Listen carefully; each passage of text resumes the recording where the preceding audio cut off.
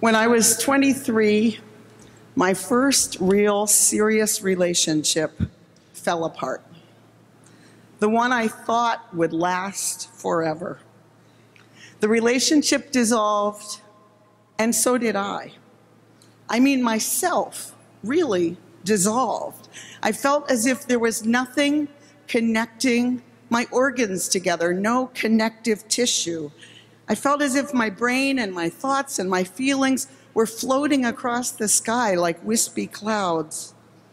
Pulsing through this collection of unattached pieces was a single, repetitive, unanswerable question. Why? Why? Why?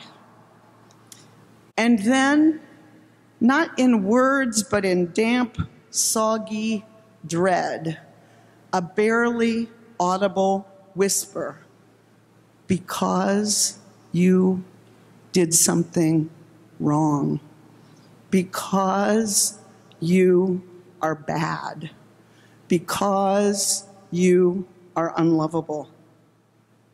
Looking back on it now, I think about with those kind of beliefs coming through, no wonder I didn't want a firm container. No wonder I wanted them to move away. But at the time, I had no objectivity about it. I was terrified. I didn't know what to do. I was afraid I would be locked up if someone could see the extent to which I had fallen apart. I took up swimming laps at the Y because there something held me together. Water. There was a force holding my body together. Even though as I thrashed back and forth like a polar bear in a small zoo pond, I could feel my consciousness swim away like tiny fish darting from me. I was numb and heartbroken because of the relationships ending, and I had nothing to hold on to. I was in deep need of balm in Gilead. I was in deep need of healing. Perhaps you too have been there at some point. I've seen it happen to others. We recognize each other. After a death or a job loss, an illness or a divorce, whatever the cause, that kind of dissolution is terrifying on a cellular level. Friends speak as if through a faraway tunnel, mouthing words. Would you like to go to dinner? How about a movie? Fortunately for me, I needed to pay the rent. Work demanded that I put one foot in front of another, even if woodenly. New to Minnesota, I took a job 2 blocks from my house in a residential shelter for young kids, babies to age 5, who were removed from their homes because they were abandoned, abused, or neglected. Those children had suffered in many cases as badly as prisoners in the worst jail. Just as they were forming into human beings, they had no way of knowing that there was any other way to be, to live. What had formed in them was centered around that awful belief that every child carries. There's something wrong with me. There's something about me that is causing these adults who I love and who I need to treat me this way. In caring for those children, in cherishing their fragility and vulnerability, in witnessing their resilience and force of life, I began to see and to know a healing power of love.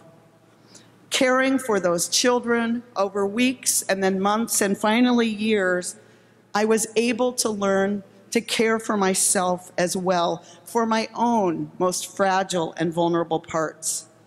And in that caring, I began to feel and know my own resilience and life force. I came to see that the part of me that had fallen to pieces was a very young part. The abandonment by someone I thought I could count on in my 20s mirrored my early experience as a baby and toddler. Like everyone, I had parents who did their best. We all do our best as parents. and we all make mistakes. In my case, I had a raging father and a depressed mother, neither of whom could be counted on to pay close attention to my needs. The children in the shelter came from situations much more dangerous than mine. By the time they arrived, they knew how to push every adult's buttons in very manipulative ways. They had never learned the give and take of love that most children access directly. They made it as hard as they could for us to love them. They hit us, they scratched us, they hid in cupboards and made sexually suggestive comments to us. They ate soap and they refused to sleep. But in a staff team where there was health and vitality and support, where together we could offer consistency and unwavering care, they became so quickly shiny and bright and full of life. Witnessing this transformation over and over, I came to a new knowledge that changed everything. Here it is. There is no such thing as an unlovable child. There are only adults, all of us, who are imperfect at loving children. There is no such thing as an unlovable person. We are all lovable, as imperfect as we are, and as imperfectly as others are able to love us. The resilience I witnessed in those children, the force of life that still yet, despite so little encouragement or recognition, leapt into being the moment it was valued and recognized, that life force, to me, is the healing balm in Gilead. Call it what you want, use whatever name or lack of name, it makes the wounded whole. It called those children and it called me back to life. And for that, I will ever be grateful.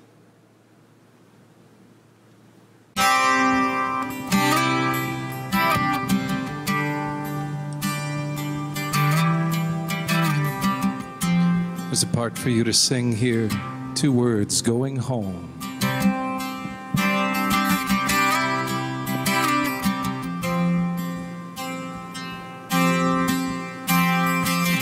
A song for the sailor lost out to sea. A song for the mother who always will grieve. A song for the soldier who lays down his life. A song for the woman who once was his wife.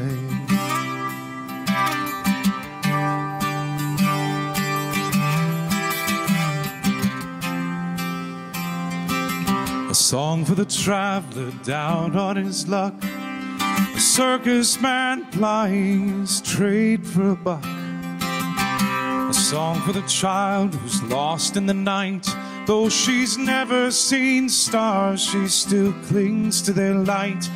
Going home, going home, going home.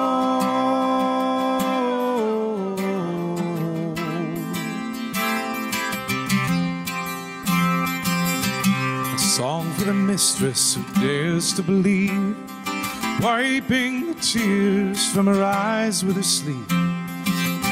A song for the poet who runs out of time before she can finish her famous lines.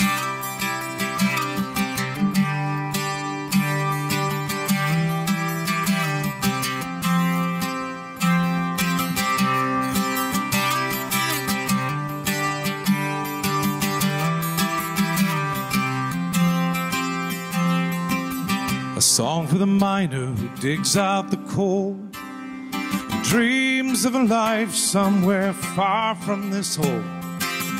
A song for the rebel who gave up the fight, haunted by guilt, 'cause she still knows she's right. Going home.